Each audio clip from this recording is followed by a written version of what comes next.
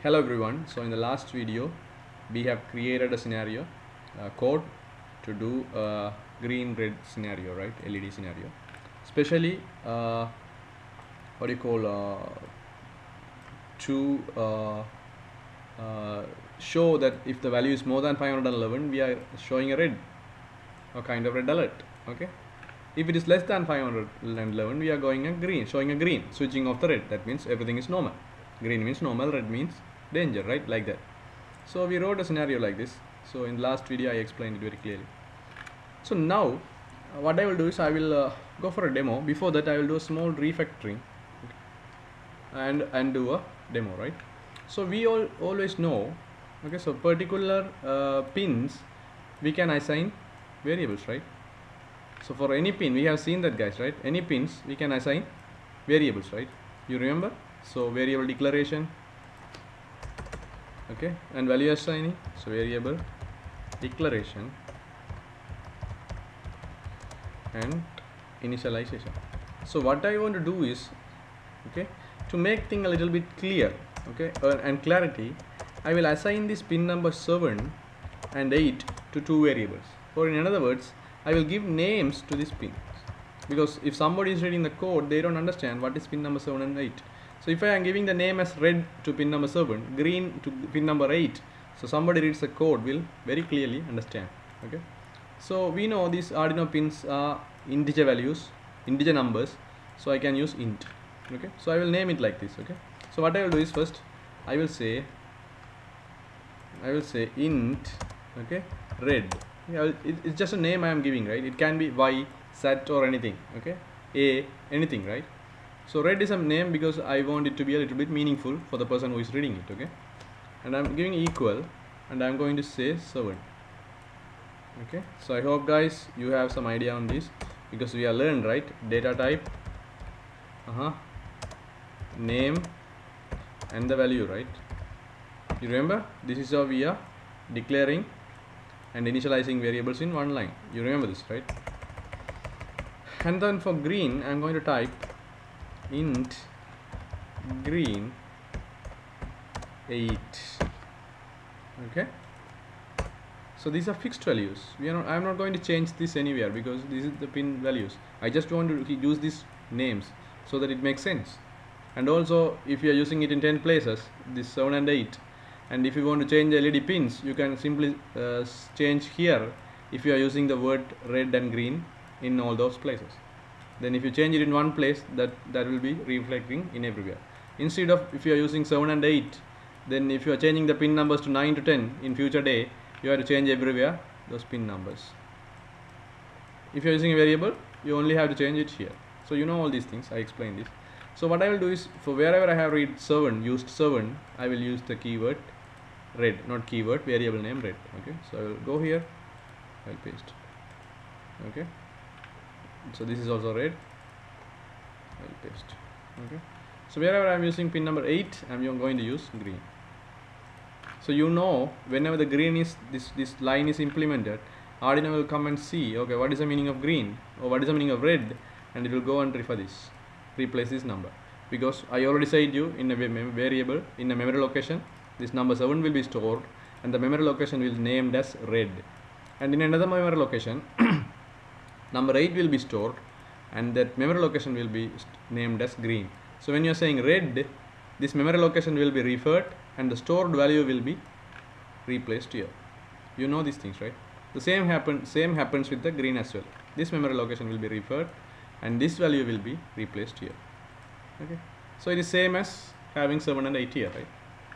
So what I will do is, I will so now it makes sense, right? Red high, green low, green high, red low. So these names are only for our own convenience, not for anything else. Okay, you can have this name as dog and cat, no problem.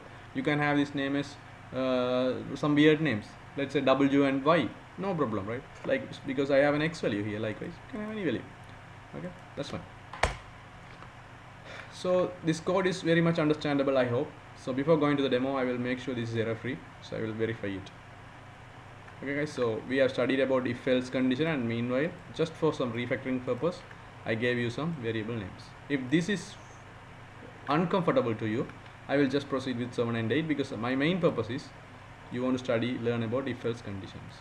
Okay, so I will wait until this is compiling. It is done. Okay, so I will copy this code. Okay, and I will paste in the Tinkercad demonstrations simulation platform where I am expecting you to do it with your own Arduino, right? You have to connect these green and red LEDs to 7 and 8 with 330 ohm resistors, and you have to connect a preset or potentiometer or variable resistor to A0 and implement this from my expectation, right? That's fine. So I have a scenario here, so you can see my board red LED is connected to 7. See this, guys? And my green LED is connected to what? 8. So the connections are perfect, and my input is A0, and this pin is going to ground, this pin is going to +5. so if I am rotating from here to here, this is what? Increasing values. If I am rotating here to here, it will be decreasing values. Everything is fine. Okay, sounds, what are they saying? So I'm going to open the serial monitor. Yeah, yeah, that's fine because we can see the values, right? And I'm going to start the simulation. So initially you can see green LED is on because the value is 0, so less than 511. Okay, so and we are printing this value, so we are inside the else condition. And also you can see red LED is low, so we have manually switched off the red LED. Okay, not by default. So what I will do is I will try to increasing it. Oh my god, this is a little bit bizarre, so I will what I will do is I will minimize it, and I will try to bring this component here somewhere. I'll stop it so that you can see this. Okay, so I will try to bring it here. Okay, because we are not able to see this. Okay, I will start the simulation. Okay, just ignore it, guys, for a moment. Okay, so now still see this. I will stop the simulation.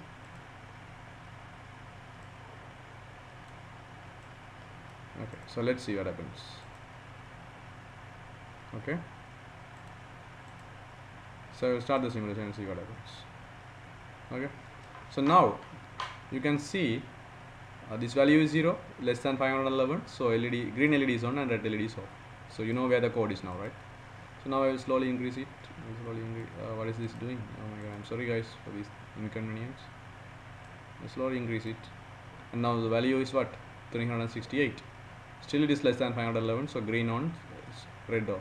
So I will increase it more than 511, so you can see the change. Okay, now the green has gone off. Okay, and red is on. Okay, so the value is 593. So if this brightness is not, you are not able to clearly see, just focus on this red light first, red light and green light only, and see how these values are visibleness is changing. Now you are seeing the green is on, right? And again I'm going to switch on the red. What is this? Okay, I'm going to switch on the red, and green should be going off. Okay, so it's going off.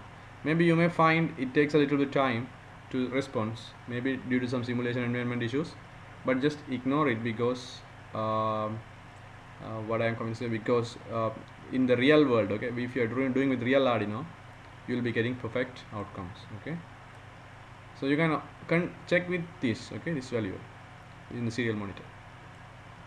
Okay guys, now see the other one. So if the green takes a little time to go off, I am not properly seeing it due to my screen, I don't know.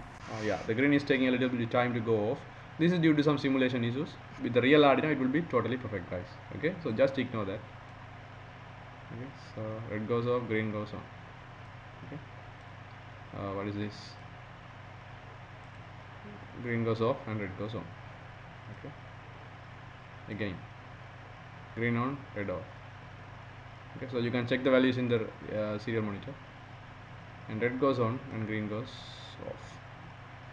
Okay, so in the real Arduino you will see it perfectly timing. Okay, if the simulation environment is I can notice the simulation environment is giving us delay in switching off the green, so there might be some issues in the environment, so I don't know what is the problem, but code wise it's perfect, and even though it is late, it is reflecting, right? So with the real Arduino it will be working, guys. Okay, so guys, I will catch you up in the next video. Until then, stay safe.